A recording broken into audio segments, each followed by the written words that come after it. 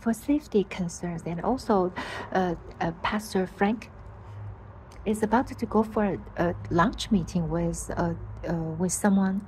So the first time I saw Pastor's car. Thank you, Pastor. Oh. Oh. And an orange. I should be back in 2 hours or less. Okay. Are you talking to Jeannie?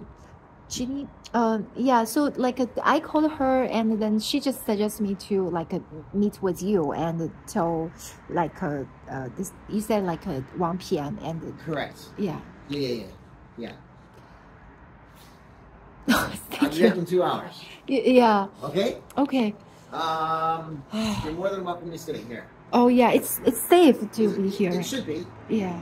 The police station, the cars go by here all up and down. Oh. So I know the police station is here. Okay. But then they get their gas here.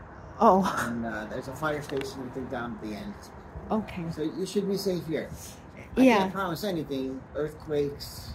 Yeah, you know, I understand. And then meanwhile, I'm trying to like kind of figure like what kind of a places or help, and then I could ask. Right. Yeah. Because the only place that I could even offer you would be the police, the Hoffman Estates police station. Oh, you know what I mean? Yeah. And you already know some of that stuff already, so. Yeah, I know. Like this year I haven't really like going back to the PD of Hoffman Estates ever since maybe last year, and Yeah, and I don't know how that works, so. Yeah.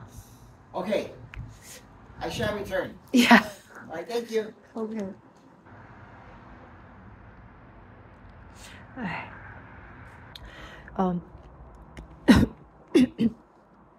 That is the pastor's blessing too, because at some areas, like say uptown Chicago, they're not even allowed to walk around in their neighborhood